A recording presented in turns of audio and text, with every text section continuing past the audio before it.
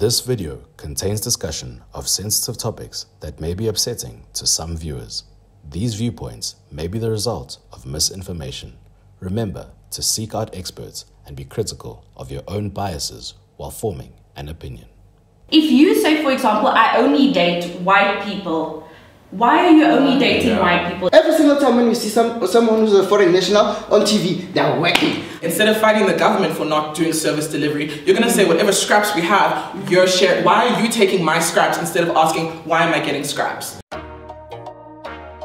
Hi everyone, my name's Noma and you've already met me. Welcome back to Defining. Today we have a long-awaited episode of Defining Conversations brought to you by our faves over at Netflix. This is a show that unites people through deep and uncomfortable conversation. Today's episode is inspired by the new Netflix original Collision, which is set in a post-apartheid South Africa, where a multi-car pileup in downtown Johannesburg causes the world of a corrupt businessman, a struggling artist, and a notorious gangster to collide.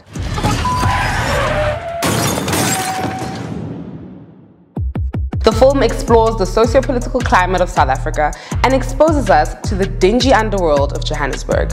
I enjoyed how this movie touched on quite a few topics, including xenophobia, crime rates in South Africa, and even the myth that is the Rainbow Nation. What have I told you about mixing with these kinds of people? Open your eyes, Dad.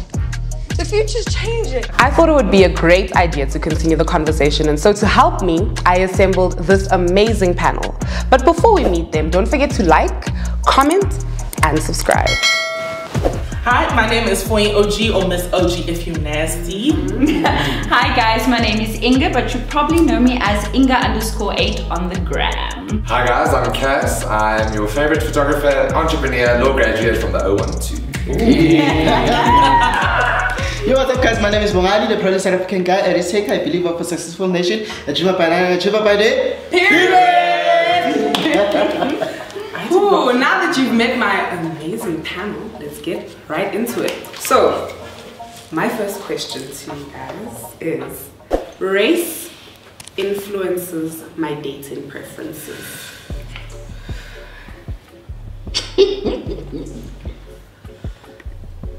Casper Bay? It's on in between, that's why I've been thinking about it, because I've had experiences interracial and obviously my own race. I think it's not necessarily a race thing, that's why I think it's a cultural thing. In terms of even choosing someone in my own race, do they fit into my life? Will I be able to, I don't want to like have to pet you the whole time. Do you fit in? Can you be your own person?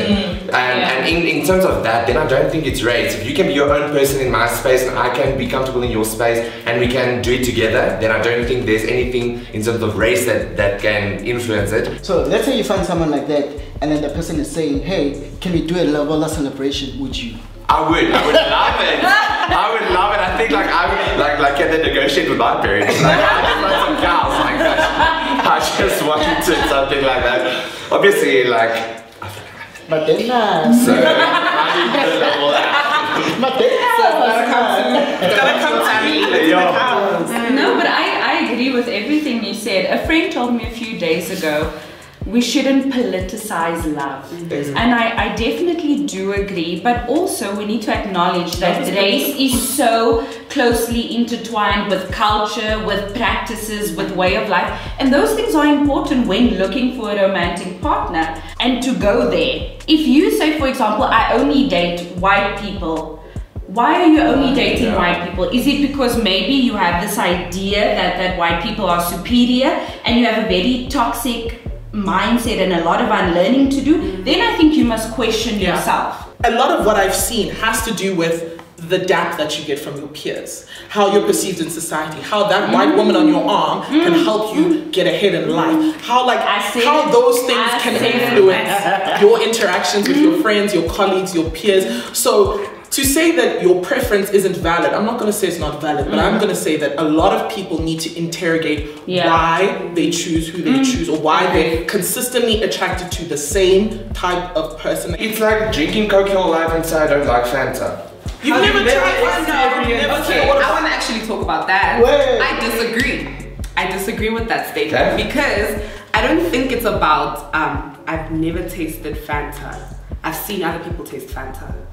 I didn't like their reaction. I don't want to put myself in that position. Like I don't want to say that race actually does influence my dating preferences, but in a very specific way. Yeah. Other races I'm very, very open to, but white people I'm very cautious. Very skeptical. I'm very cautious. Because I've seen how white people have hurt people in my life. I've seen how white people have hurt me firsthand, based on the fact that I am black, you know, and that trauma sits with you. And as much as I can see that, okay, Casper, I like Casper, he's hot. I want to hang out with him, I want to go on dates and this and this and that. I'm like, yes. But I'm always going to be so paranoid. I'm always going to be cautious. Casper's going to take me to his friend. And I'm like, be thinking the whole time, Casper can say race doesn't matter, but that's not true. Race will always matter somewhere. Yeah. Race is always, especially when you're in interactions with white people. Exactly. And I definitely agree with what you said, specifically past experiences and how you look at dating a white man. I mean, even personally, there was a time in my life when I was becoming very conscious and very aware of struggles that South Africans are facing in marginalized groups. And I was growing up in Cape Town. And at that time, and unfortunately, I was surrounded by a group of people who were very close-minded. They possessed a lot of political apathy. So in layman's terms, black struggles is not colored struggles. And it was so hard for me to comprehend that. It left such a sour taste in my mouth that today, I'm not necessarily looking twice when I see a colored person romantically, because it's left me with such a bad experience, yes. And it's sad, but I mean, that's what it is. And it's unfortunate, but it's our reality. Yeah, we have to just be a bit more woke. You have to think a lot harder. Not to say that you cast people aside, but it's like now you have to think twice. There's a lot of labor. Yeah. Alright, I'm coming on a different perspective, right? Disclaimer. This is my personal opinion. I mean, entitled to my own personal opinion. I will still right. That is I want to hear this. the reason why, I would only date a black woman in this case, it's because of the package that comes in. You know, it's a brush that comes in with the package. That's P. You know when you push in the P. The E-pass ratio is on another level. That's what you mean. Now I only have personality. Why don't we here?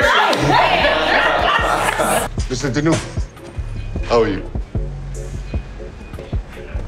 Balisa, it's good to see you again.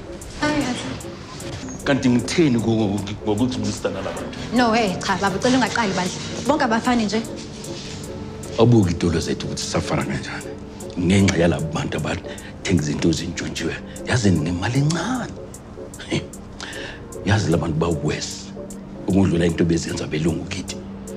I believe that foreign nationals are fairly and accurately represented in South African media. Wait, repeat the question again. I think I believe my answer's already said. foreign nationals are fairly and accurately represented in South African media. I'm in between. Same.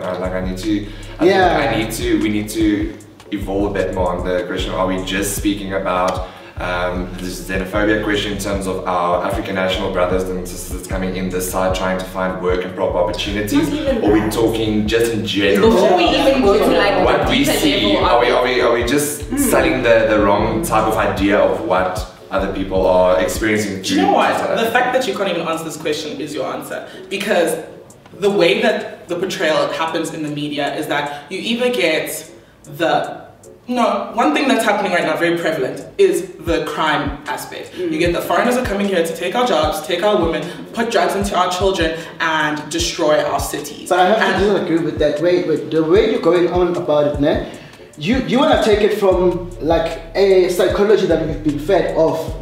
The thing is, when it comes to foreign nationals, one thing for sure, like I don't know if you guys have watched Collusion, but for sure is that one thing I saw as a true representation that all these foreign nationals, one thing for sure is that they work. They come here to work, that's for sure. That's one thing that's common. That's what the media is feeding us, that these people are forever coming here to work. And the problem is that I know us as South Africans were lazy. That's why we hate when it comes to those things. But is it fairly presented in that aspect? Yes, sure. Every single time when we see someone who's a foreign national on TV, they're working. I don't even think I finished my thought, because my point was more so that is one of the most prevalent media depictions of it's one narrative. And then especially when you see with all of the political and socioeconomic strife that's going on in the country right now, and the emergence of movements like Operation Dudula, that is a very prevalent storyline that foreign nationals are given. And whether or not it has some truth to it, because come on, everyone is a criminal. Like everyone does. Not everyone. Everyone does crime. No, every nationality does crime. But it's the fact that it's foreign nationals that are highlighted as the root of South Africa's crime problem. That is what I mean, is like the narratives come in very negatively. I definitely agree with that. I just also want to add to that and say that sometimes it's not necessarily the narrative that they're giving us, it's the kind of people that they're showing us. Yeah. There are so many countries in this continent, and every single time we see a foreign national, they're either Zimbabwean or Nigerian. That's it.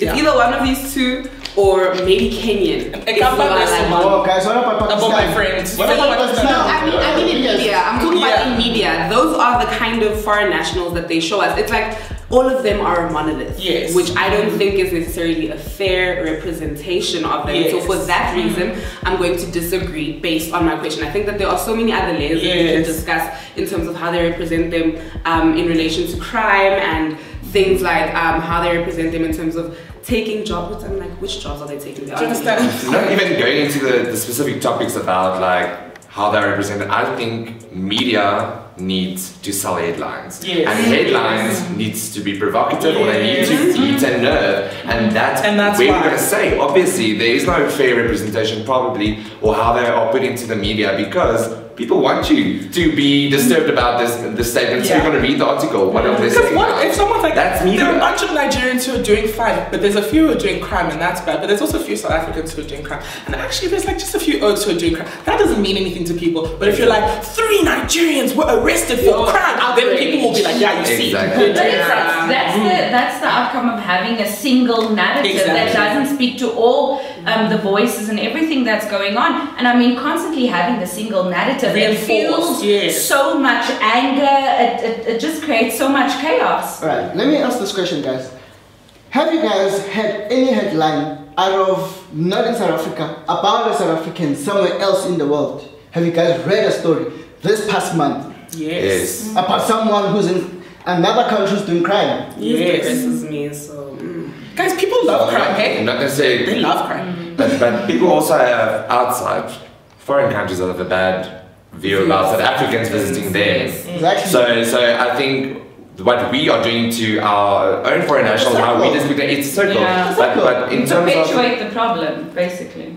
But so, guys, it's not perpetuating the problem. It's literally how it is. We have a very negative approach to people who are like us. But the foreign nationals who are not like us, Rishabh, we're fine with them. Why? So is it xenophobia or is it Afrophobia? Yeah, Cape Town is the greatest example of this, because if you go to Camps Bay versus if you go to Khayelitsha, as a foreigner, it depends what type of foreigner you are. Yeah. If you're a white foreigner in Camps Bay, no one bats an eyelid. Those guys are overstaying their tourist visas, coming in every 3 months, buying houses, doing whatever. No one bats an eyelid. God forbid a Somali opens a corner store in Khayelitsha.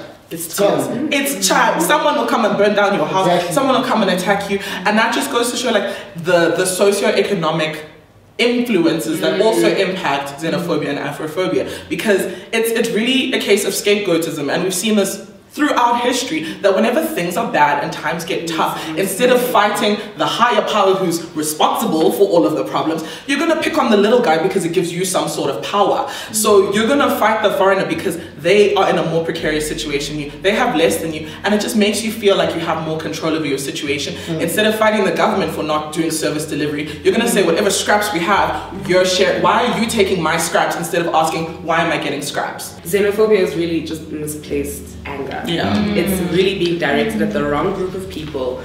I mean, we all can see the news. Look at our beloved. Our beloved. Cupcake. Sure. So, you know, I really think that if we actually try and focus our energy where it matters and where we can actually make a change. Because like Foyin said, even if all these foreign nationals leave tomorrow, nothing's going to change because the problems are internal. They are systemic, and that's what we need to be fighting against. Hi. So you're our new token CFO. Excuse me? I'm just curious as to how it feels knowing you're going to be making money for work that someone else is doing.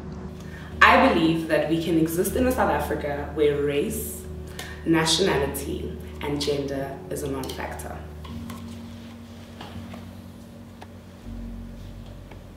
Why do you guys think it's not possible?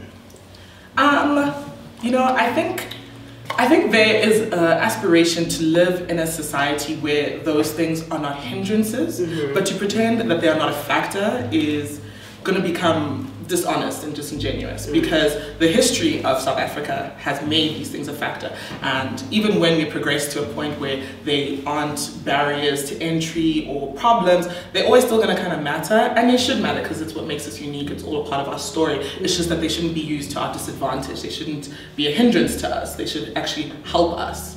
I know that, yeah. So, let's take it a bit back to school. I studied economics.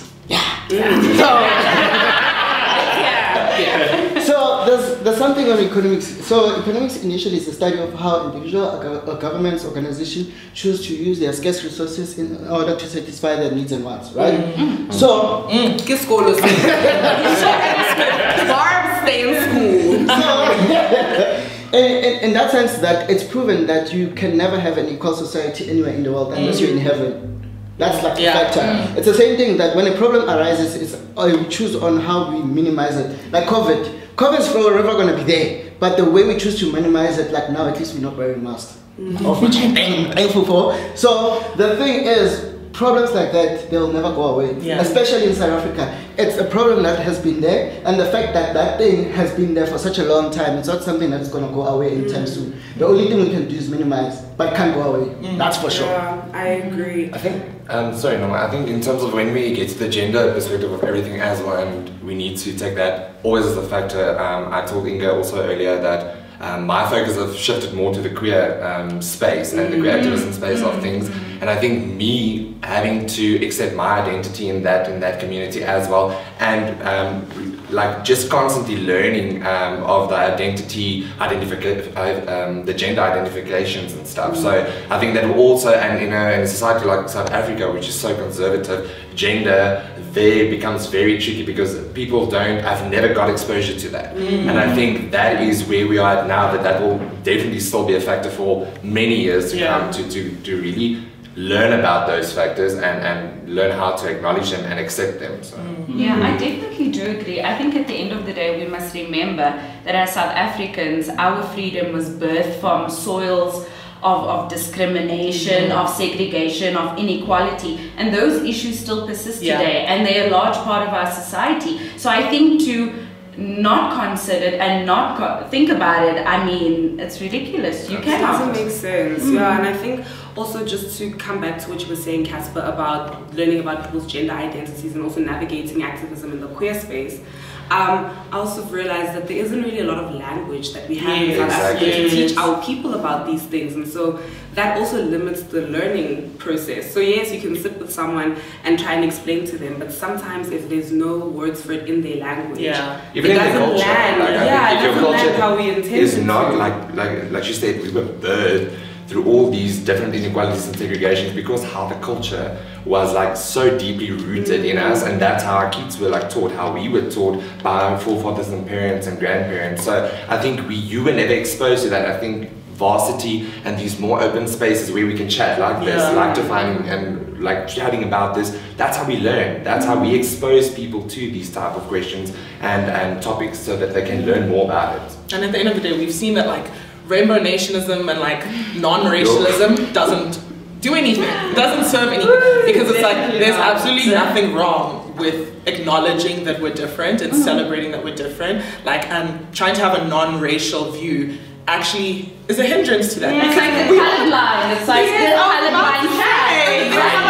I mean, it's so comprehensive. Why are you trying to be colorblind? I won't lie. I used to be. I'm very Listen, I'm gonna come forward and say people who know me from tax know that. Oh, but you went to tax, babe. Because like things like our varsities and our schools really influence a lot of our political views. So if you went to like a Model C or a private school, they were trying to say like, hey guys, we're all equal. Everything is fine. Yes, everything is fine. We're all the same. Don't say black. No, we're all people, human race. And it's like there's nothing wrong with acknowledging our differences. It's when you want to start discriminating and treating people differently because of that. That's the problem. Like that's the real issue. I would like to close off by saying that, you know, it is all of our responsibility to actually try and make this world a better place. You need to educate yourself on your biases. You need to educate yourself on your privileges. You need to educate yourself on, you know, the identities of other people so you can be accommodating to them. That is on you. Let me catch you being rude to someone. If I catch you, I will. And on that note, thank you so much for watching our episode. I just want to say thank you to my lovely panelists. You guys contributed so much, you gave so much, you didn't hold back. Thank you so much for sharing your personal experiences with us and trusting us with them. Please tell us where people can find you on socials. So I'm Casper_Willemse_CLW on the gram. I think that's the only one that you need to follow up. So that's me. I am Foyin OG everywhere. You can find me very easily. And 7 Days 7 Faces starts next week, so let's catch you. Ooh, that's right. I'm ready. You can find me on Instagram, Inge_8. It's INGE_8, and that's what matters. Catch me. And it's Bongani_RSA everywhere except on TikTok. On TikTok, it's Bongani_official. Just a PS. I'm not in your vase, so I don't have a double S. It's just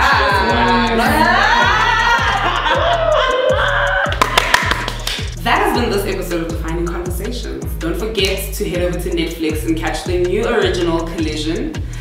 Everything that we've spoken about here is touched on in that movie, and I really think that it's a great movie to watch in terms of starting the address of specific socio-political issues that we have in our country. Don't forget to like, to comment, and to subscribe!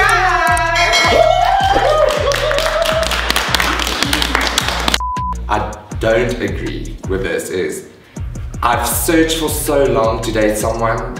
I've been single, I've been Tindering, I've been Tinder swindling, swindled, whatever.